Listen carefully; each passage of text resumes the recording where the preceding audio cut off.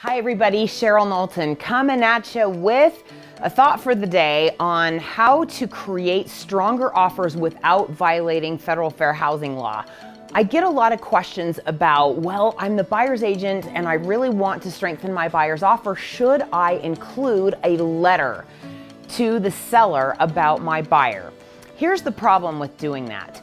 Too often we wind up, either if we draft the letter or if we have the buyer draft the letter, we wind up creating an issue with the language and violating federal fair housing law by including one or more of the federally protected classes. Asking the seller then to make a fair housing decision in choosing a buyer if we're in a multiple offer situation. That, my friends, is problematic, and we definitely don't want that. So if you are the buyer's agent and your buyer wants to write a letter, or you're trying to increase the buyer's likelihood of getting their offer accepted because you want to create an emotional connection with the seller, here are a couple of things to remember. Yes, you can do it. It is not against the law.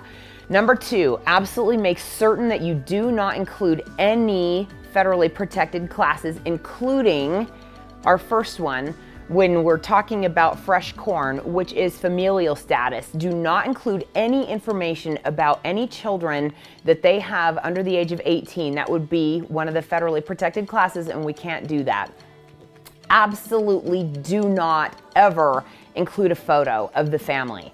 That is super, super problematic. So a lot of times buyer's agents will ask me, well, what if my buyer gives me a picture? You lovingly say, you hired me to champion you and I cannot send this picture, and you lovingly tell them how cute they are and you give the picture back to them and let them know that you do not want to include that with the offer and explain why. What if you're the listing agent and you get a picture? Do you have an obligation to give the letter to the seller? Do you have the obligation to give the picture to the seller? This is an exciting and changing landscape in real estate because we don't necessarily have specific case law related to this, but under our fiduciary duty of disclosure, anything and everything that we know we are required by law and the Code of Ethics to give to the seller, which does include the letter, according to most of my attorney friends who are infinitely smarter than I am when it comes to all things related to federal fair housing law.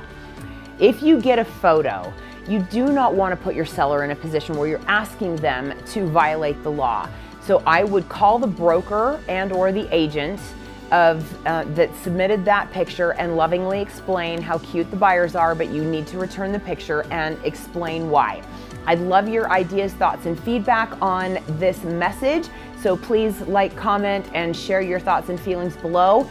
Any additional news and information I get from my brilliant attorney friends as it relates to federal fair housing law and this interesting topic of letters, I will make sure and include links in the comments below this as we go. But until then, that is your dynamite thought for the day.